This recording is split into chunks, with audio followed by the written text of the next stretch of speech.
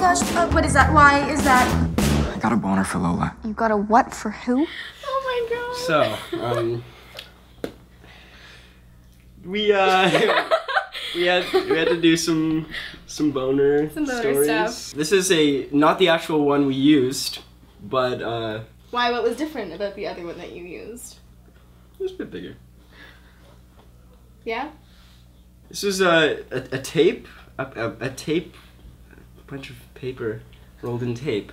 It's very technologically advanced. Yeah, it's at the forefront of boner technology. Yep. Costumes, props, they really work. They needed a whole harmony. team.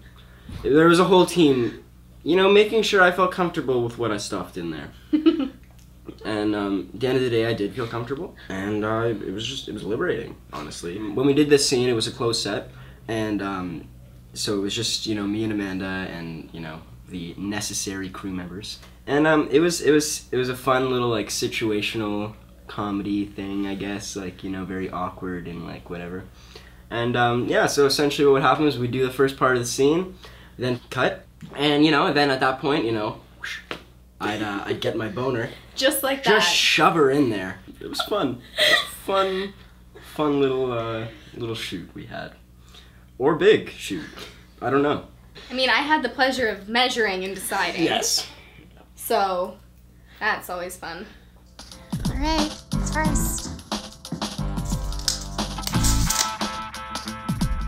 That was a great storyline. Very liberating as a woman to control a person's manhood. But it was really great. That read-through was really, really funny. It was hilarious. We yeah. enjoyed it.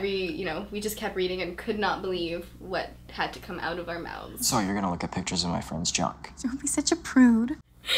But it was great. Reading the scripts for the first time were really funny. And I think also, like, it was fun because, like, Hunter hasn't really before had a lot of, like, humorous situations that had been thrown at him, and I think that it's, like, an interesting new side of him to see him, like, go through these, like, awkward, like, teenage situations. Because everyone gets boners, guys. And, even me. You know, whether...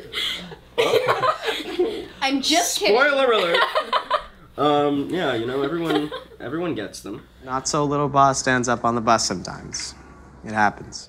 And whether you choose to run to the washer, or hide it with a book, or just roll with it. What are you creatures? Oh my god. I don't know what I'm doing. Jamie, would you like to I'm hold good. it? No? No. This isn't the one that was in my pants. I still don't really want to hold it. Okay. Sorry. Fair enough. Beautiful.